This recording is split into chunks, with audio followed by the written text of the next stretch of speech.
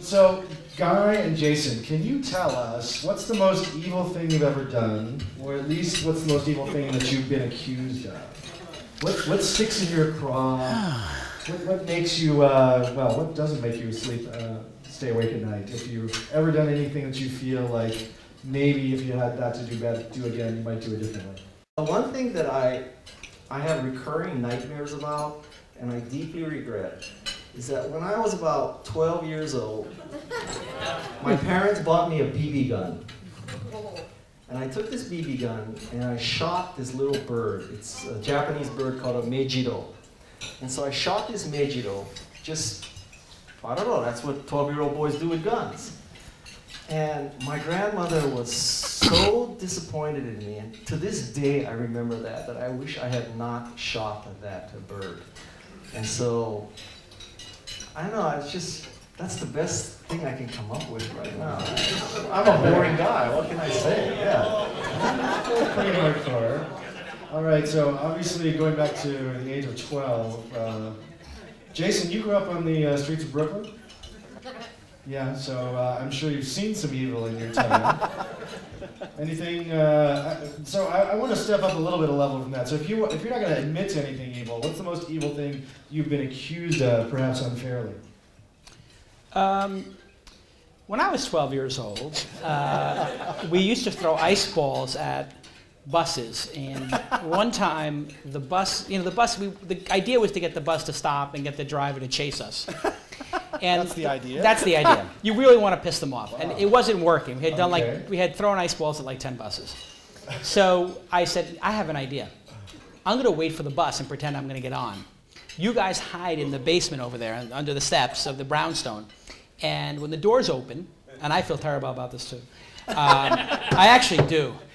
The buses opened on the New York doors, as you've probably seen them go like that. And I stepped aside and held it open like this, as 6 of my friends pelted snow ice balls at the poor bus driver. Oh, like, and he got hit by like 15 times. And the guy was like 300 pounds, and he was like, poof, and just pelting him. And I feel really bad about it. Not as bad as killing a bird. I mean, that's really bad. But, because an animal can't defend itself. Only a psychopath would kill an animal. I mean, you have to have some really psychotic bent to want to hurt a bird. I mean, what has a bird done to anybody? I mean, that's serial killer level shit. I mean, what kind of person does that? Hold on a second. Audience, which is more evil? Shooting a bird or ice balls at the bus driver? Shooting the bird?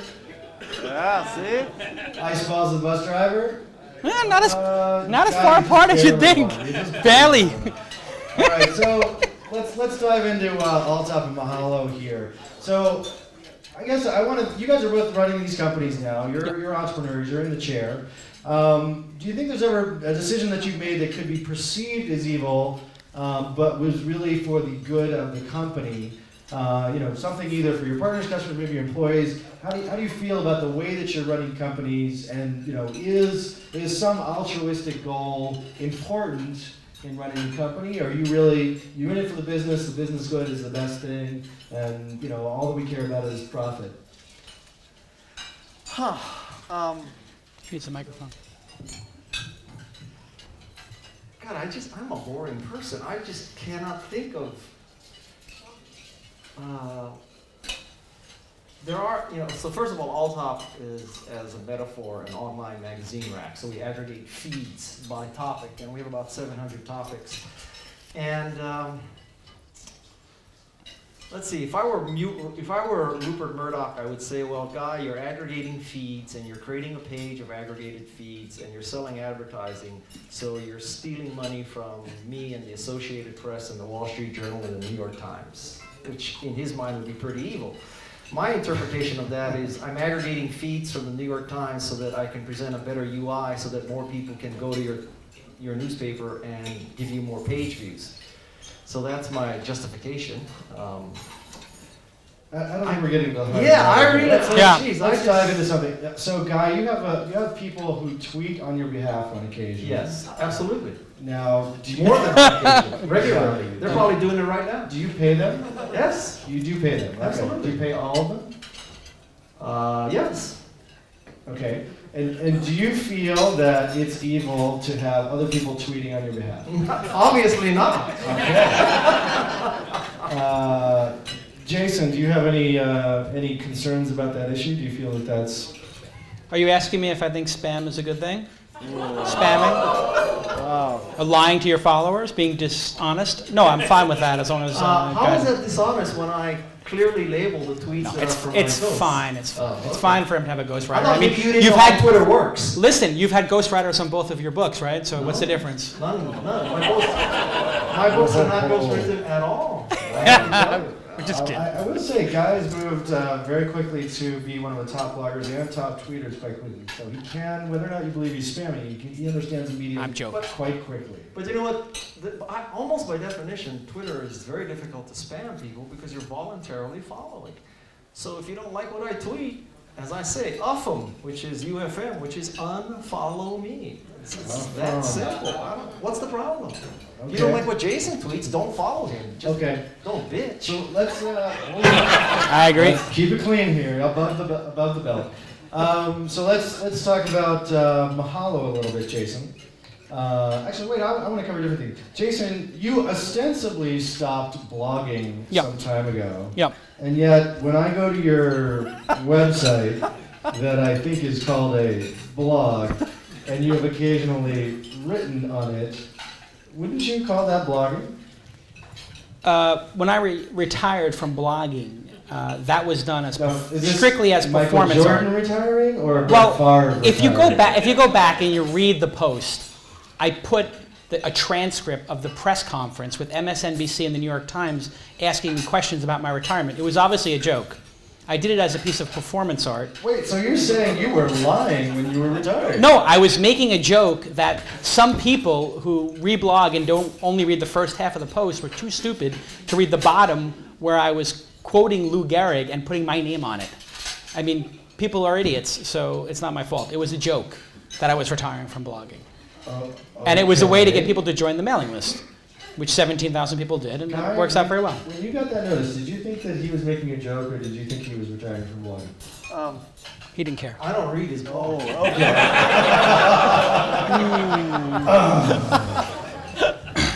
All right. I don't read your books. Ask the audience how many people thought he was retiring. No, that's all right. Why not? It's not that How many people thought he was retiring? See, How many we people have a don't smart give a shit? audience. Yeah. Exactly. I don't give a That's shit. a tough question. How many of you are virgins out there? All right. Yes. Okay. Ask them if they masturbate. Anyway. Okay. Are they masturbating right now? Well, let's ask this question a little bit more generically. Do you think startups have to be tough in order to survive and succeed? Yeah. As Okay. opposed to what? Great. So what's the difference in your mind between tough and evil, and is there any difference? Do you think that people who are entrepreneurs need to make tough choices? When does tough go beyond being tough and start to infringe upon the rights of customers, employees, partners? Let him go. Well, listen, I think that people know when they're being tough. You can be tough in negotiations, and I think there's times when maybe you're being a dick, and nobody likes that. I mean, what's the point in, for example, blocking a competitor's phone from your platform when you're trying to get everybody to be involved, and the guy whose application you're blocking is on your board? Like, that was the whole thing that was weird to it. For me, it's like, isn't Google Maps powering the maps on the iPhone, and isn't Eric Schmidt on your board? Like, do you really have to be such a control freak? I mean, and do you have to sue a blogger? Apple is just crazy. I can't tell you how many times. They've been suing bloggers. I know, but that is exactly the point. Apple is suing their fans and trying to find out who these anonymous Apple bloggers are. They should be thrilled that there are I get that you bloggers. think Apple's evil. I want to get to the startup. But anyway, I'm just talking about that. On a startup basis, you have to Let's take a very specific example.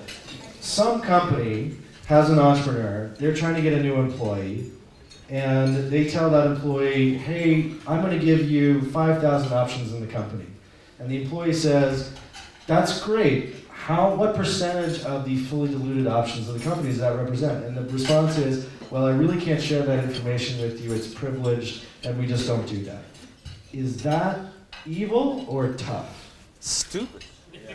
Yeah, I would say that's dumb. I mean, what difference does it make? You can tell them how many shares there are. You can tell them the price of the share. It's unnecessary, I think. And being deceitful never gets you anywhere. I mean, it could be part of the application process because any applicant who says, "Oh yeah, okay," you shouldn't hire. It's too stupid.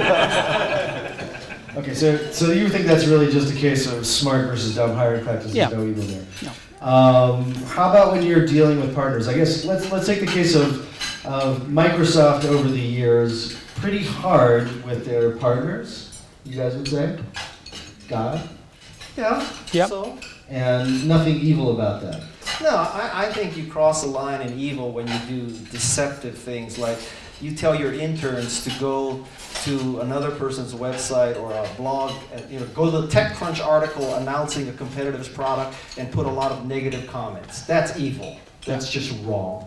Okay. What about putting fake comments on a YouTube video in order to pump up the views? Of your own? Obviously. Sure, of your own, sure. Also evil. It's just that's unethical. Yeah. Unethical. So anonymous comments? Okay, so now let's get into the controversy issue. You guys both use controversy as a vehicle for both marketing and your own publicity. Would you agree with that statement? Not purposely. I just tell the truth. I don't know. Jason? I actually feel the same way. Somebody said I created the concept of link baiting, and I was like, I just say what I feel.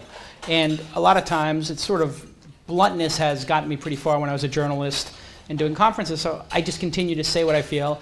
I have, the good news is, for the first part of my career, I was an outsider, and nobody wanted me in the industry. And then the second half of my career, I've made enough money that I don't give a shit what anybody thinks.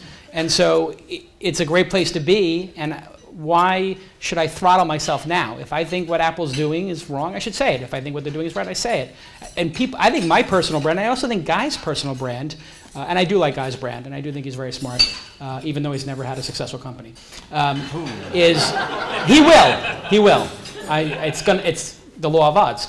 But I do. It's a joke. It's a joke. Posterous. Exactly. Posterous. Absolutely. I use that. It's great. No, I think the blunt and honest part of my personal brand is what people like, and I think that's exactly what I like about Guy. We can disagree about stuff, but I would never disagree that whatever Guy says is what he feels. I know he's honest, and I think that's something to be admired, considering so many people are so full of shit and they put airs on, and that they'll never say like I think what Zuckerberg is doing is wrong, or I think that this is wrong. You should be really honest, and that's what I love about blogging. That's why I did a blog company. I loved transparency. I loved sticking it to people who wouldn't tell the truth. That's why blogs exist. Thank you for that. I think. Yeah. Now you feel Part worse about killing that bird. But I will tell you something. When I blog, I have really, not that I can remember, I've never written a negative, sort of attacking piece of crap product, service, blog entry. I've never done it. And for example, car manufacturers send me cars all the time to review, and if I don't like the car, I just will not blog about it. So by definition, if you see me review something, it's because I liked it. And I've done that because I just don't have it in me to trash something. I'd rather not say anything. So for example, a company sent me what was supposed to be an iPhone killer, and I used it for about a day, and I said, "Oh, this is the worst phone I've ever seen." I refuse to blog about it rather than blog negatively about it because I didn't want to.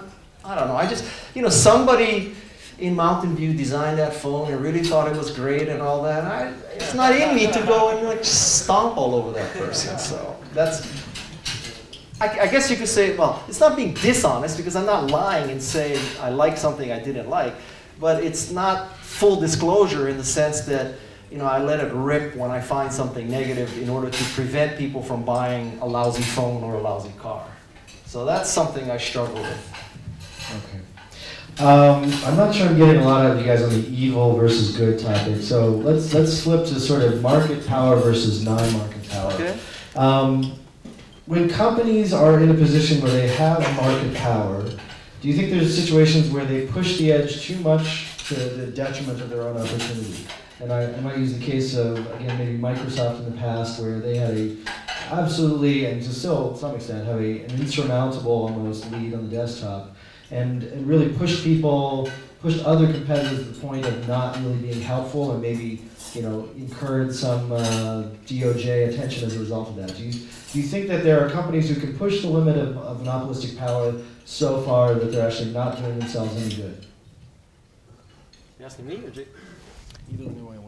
Actually, I believe in market forces as the most powerful thing.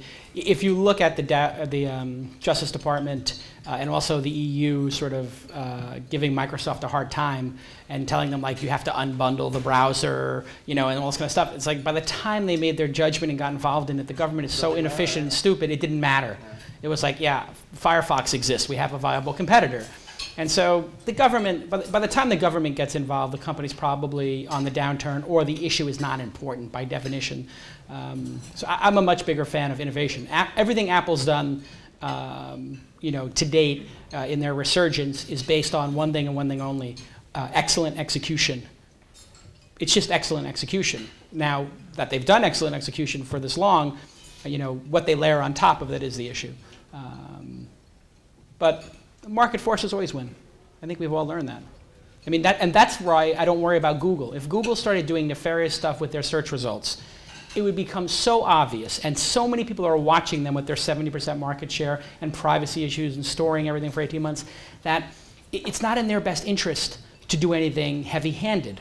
It's not, because it just draws more attention to them. They would rather sit there and quietly make billions of dollars in profit a year than draw any attention. They'd rather lay low. That's why they don't do content projects. That's why when YouTube started getting into content, or they launched Google Knoll, Google pulled back. And I talked to people at Google when they launched Knoll. I was like, are you competing with us? Are you competing with content? I wrote a little editorial about it. And I had a phone call with 8 Googlers about it, because they were so concerned about the perception that they were going into the content business and going to cause a channel conflict. They are acutely aware at Google of the fact that people think that they have monopolistic, unfair advantage, et cetera, that they actually do less. I think they do less than they are entitled to in many cases. And if Apple keeps going the way they're going, and Android keeps getting better, Android will do to the iPhone, what Apple has done with laptops to Microsoft in terms of beating them on market share. It's inevitable. If this platform becomes tighter and tighter, and the hardware will catch up, and Android will be more open, and the developers here who are waiting 6 weeks or 4 weeks to get their application loaded and are sick and tired of not being able to launch a music application or a porn application, will start launching them on Android. And they'll get instantly approved, because the second you make them available to the public, they are in fact approved. So the market solves all problems. How did we get from 2 weeks to 6 weeks? Oh, it can take that much. Oh. It has. How many iPhone developers took 4 weeks or more? Yeah? Yeah. What? It's animation. So now, what? No, just if you were thinking Apple's evil, what were they trying to prevent Animoto from being on the iPhone for? Yeah, so the account manager got back to me afterwards, and he said, I know you send me an email every week, you called me, but other guys were screaming louder, and so they got squeaky. Really? Yeah. Other guys were screaming louder is why their application. That's what he said. You need to go take that guy out for a beer. Absolutely. But see, this is not evil. This is incompetence or under-resourced, or something else. Too successful. Yeah.